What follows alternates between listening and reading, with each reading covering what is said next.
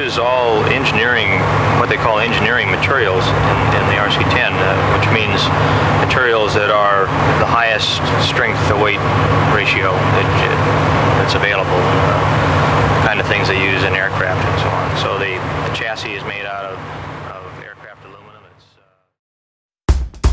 40 years ago, Roger Curtis put pencil to paper to design the original RC10. Now, high-end computers and sophisticated software help a team of engineers design the high-performance RC cars we see today. Yeah, so the importance of prototyping, it's been pretty awesome in the day age of 3D printing. We can try a lot of new ideas super quickly, just due to the fast turnaround times. We can design something, print it overnight, have it ready by the next day, and then go to the track that night and do testing. Prototyping has helped the development process of this car greatly, from inception through to nearing production. So we started out with an original design that we were able to rapid prototype in-house with our 3D printer. But I think as far as prototyping, now we have access to CNC equipment, we have access to 3D printers. You can print plastic, steel, aluminum, you can print all kinds of stuff, but we mostly machine all the metal parts, but things go quicker now. So back when we made the RC10, it took a long time to machine every single part by hand and no CNC. Newer cars got done quicker by using CNC, and now things can go really quick because we can design the part, we can 3D print something, I can machine something within a couple days, and within a week we can have something else to go test.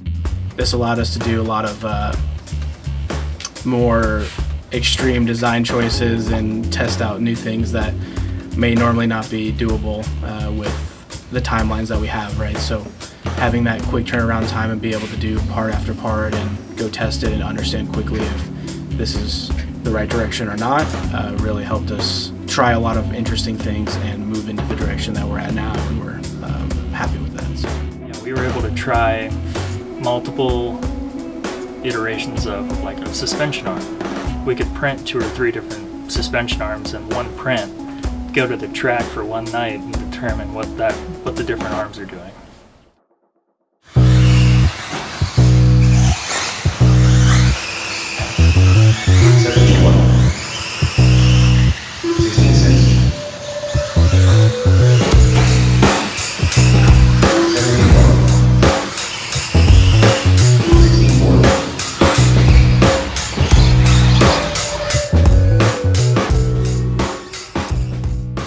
This car here, we probably had more testing all over the United States than any other car that we've ever made.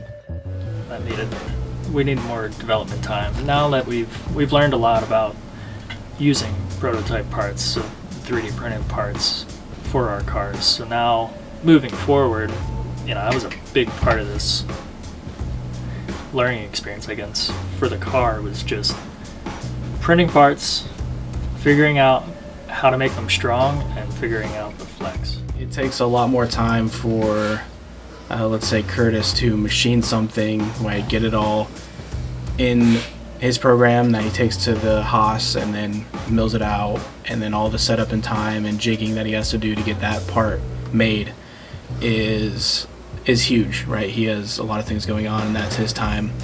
Versus a 3D printer, we can take a part, throw it in there, and most of the parts that we can print are going to be functional enough to understand if it's going to be good or not. And also limitation on, if you machine something, you may not be able to mold it. You got molding parameters, you know, how the mold opens and shuts, and so you gotta think of those kind of things too.